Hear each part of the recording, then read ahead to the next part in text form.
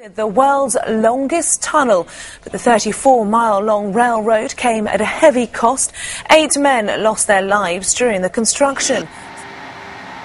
They are celebrating in Switzerland, where the world's longest train tunnel just opened. It took 17 years to build, and thanks to the precision of the Swiss, the massive project came in on time and on budget.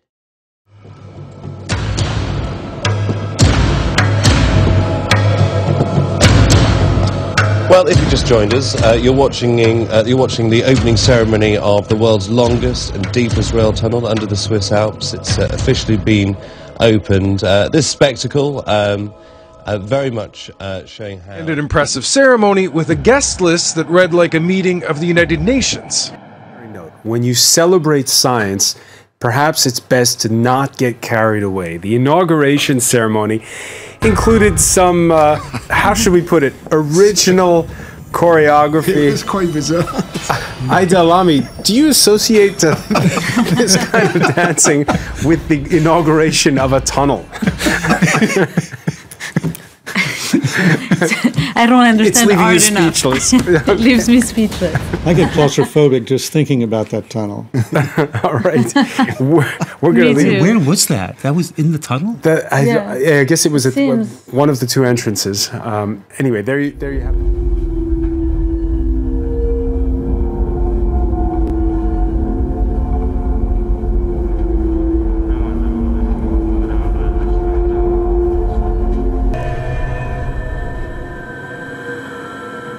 She joins us now watching the ceremony. I was just saying there, Imogen, this very enjoyable spectacle with dancers, and I presume some people that have taken part in the project as well, shows just how immensely proud the Swiss are of this tunnel for so many reasons.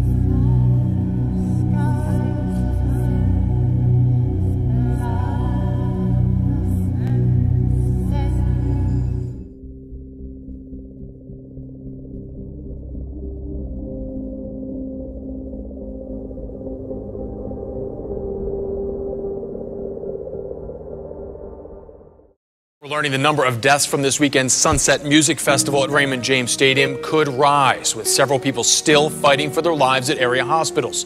The two-day Sunset Music Festival at Raymond James Stadium drawing a crowd of 30,000 over the weekend. At its end, 2 people would be dead of suspected drug overdoses.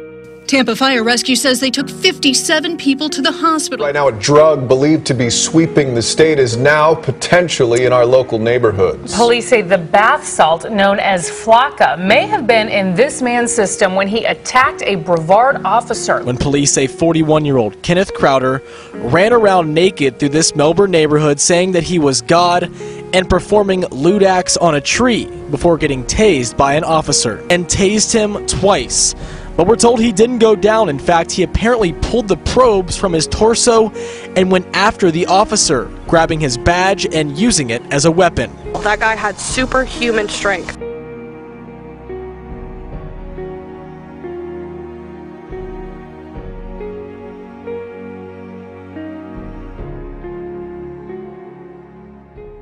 The 47-year-old man, Mark Mehofer, made his first court appearance today, and our Jessica Miles was in the courtroom. And Jessica, it turned out to be a pretty dramatic court appearance. Yeah, unlike one that I have never seen, that's for sure. Mark reveals he heard God talking to him. And I was waiting for a phone call, and God told me to sit here and wait. The truth is, God wrote about me 2,000 years ago. He wrote about me in a book. He says that I can do whatever I want.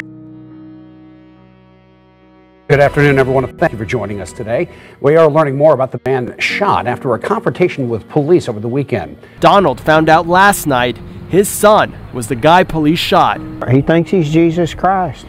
He is very mental.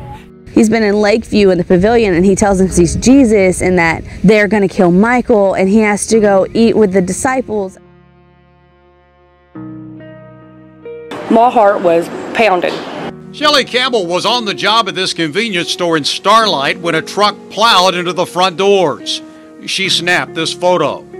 Investigators say Aaron Cowan was behind the wheel. The mother of Cowan, who asked not to be identified, says there is much more to this story. He has been drug-free, is in outpatient treatment, but this week she noticed changes in him. When I last was driving him to meetings on Wednesday morning, he was imagining that he was the second coming of Christ. He was not normal.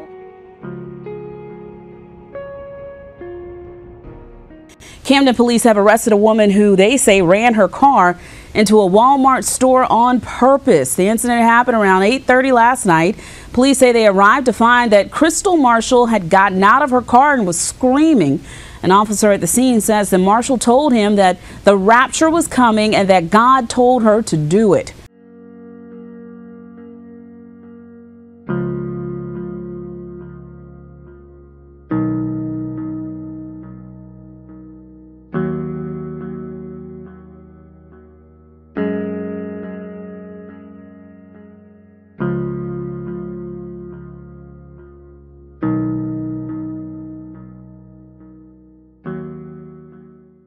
Two people are dead and 5 others injured after a man goes on a stabbing spree in Massachusetts.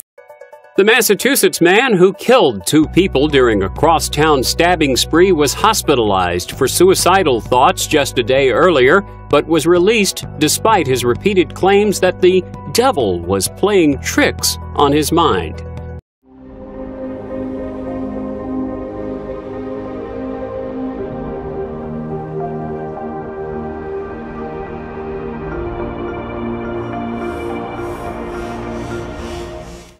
Suicida, forzó su entrada a recinto de leones, se sacó la ropa, se desnudó y empezó a instigar a nuestros animales. A naked man jumped into their enclosure in what's thought to be a suicide attempt. It happened Saturday, May 21st at Santiago's Metropolitan Zoo.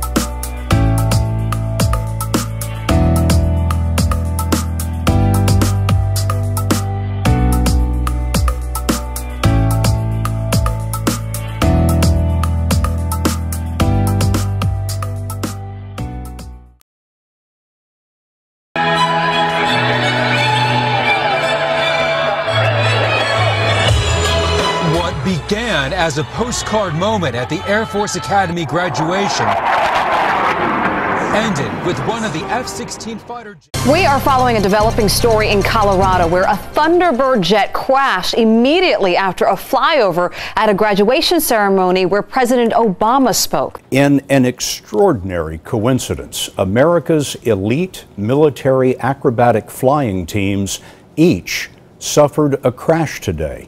A Navy Blue Angels F-18 fell near Nashville where the team was practicing for a show. The pilot was killed. Earlier today, an Air Force Thunderbird F-16 crashed after a flyby at the Air Force Academy graduation where the president was speaking. Foreign ministers from around the world convene in Paris to try and lay the groundwork for Israeli-Palestinian peace talks.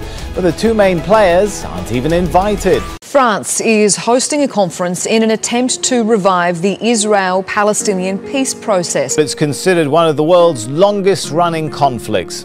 This initiative has only one purpose: peace in the Middle East. Hollande made the comments during the Israeli-Palestinian peace meeting in the capital Paris. France is hosting the peace talks. This is an initial meeting between foreign ministers from a range of countries, including the United States.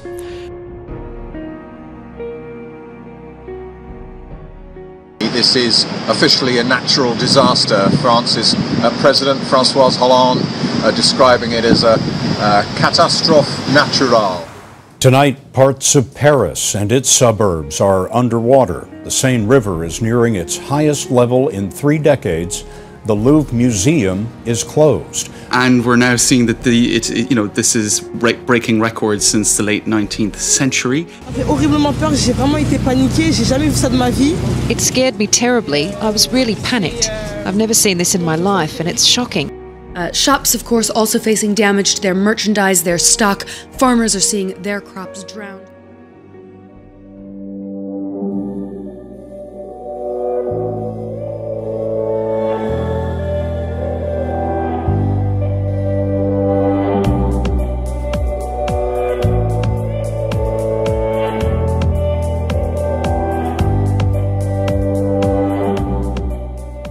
A very interesting evening. We're going to be diving into the brave new world of CRISPR.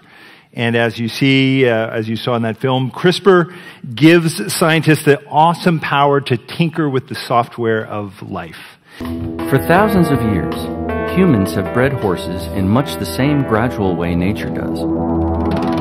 But soon, they could actually be designed in the lab, along with other livestock, plants, and even humans. Because a new technology has made editing the genome almost as easy as using a word processor. This game-changing technology is one of the most powerful in the entire history of science, perhaps comparable to the splitting of the atom. The CRISPR revolution is already happening in research labs worldwide. For better or for worse, every life on Earth will soon be affected by our ability to reprogram the software of life. I didn't want to let the evening go without hitting the headlines that you made yesterday when you, with your article in Science, talking about the Human Genome Project Right. You called for a huge publicly and privately funded project to construct large plant and animal genomes, including humans, from scratch. And this was before the era of easy gene editing that we have now, but about 10 to 12% of these reproductive age people said that if there were a test that would be predictive of superior intelligence or superior athletic ability in their children, well, they would want to have it.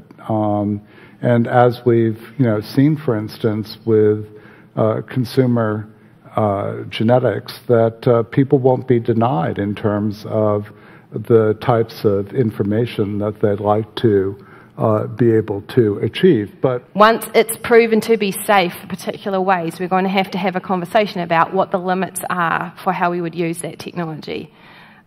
There are still people who would, like I said, see that as a line in the sand that we should never cross. But my belief is that we will and should cross it in some cases. There's a shorter timeline for testing those things, but how do you regulate that? I mean, I don't think there's an answer. You can regulate against it, but you might not be able to prevent it. Yeah. Yeah.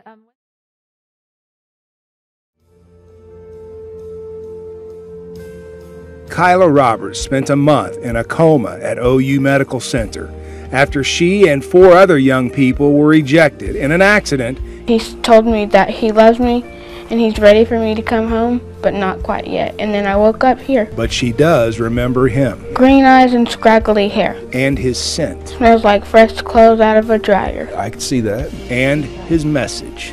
That he is real. God is real and heaven is real. She says Jesus has green eyes. Yes, she does. She says he's got beautiful green eyes, and she says that he saved her. Old in college more than 30 years ago is finally getting his diploma next week. It's something Daryl Burton truly never believed would happen, and it almost didn't. He was 22 years old, enrolled in community college in 1984 when he was wrongfully convicted of murder. Burton was sent to the Missouri State Penitentiary for a crime he didn't commit. It was a place that I just described as hell on earth because it was an evil experience. Burton says the prison was full of the sounds of men screaming in pain, being raped or assaulted. He wrote in a letter to Jesus that he'd serve him if he got out of prison.